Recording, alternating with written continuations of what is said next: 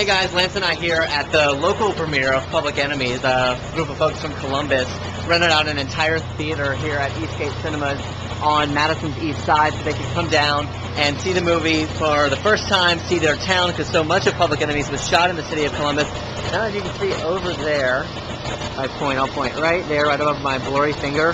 There are some buses that are waiting to take folks back to Columbus, where they're going to have a really big party, a reception up in Columbus at the Senior Center celebrating all this. They paid $30 to get on the buses, to ride down here to see the movie, to go to the reception after, and it's a benefit for Main Street organization in Columbus, which sort of helps their downtown and gets the message out about the downtown and helps keep it as nice as it is, because the fact that there are four corners downtown in Columbus was so well preserved was why it was chosen as a location for the movie, which, if you don't know, is set in the 1930s. It's about John Dillinger, the famous bank robber played by Johnny Depp. So, really good movie. I got a sneak peek at it for probably 15 minutes earlier tonight, but that's all I've seen, so I'll have to go see the rest of it sometime on our day off. But we're getting ready for our live shot here.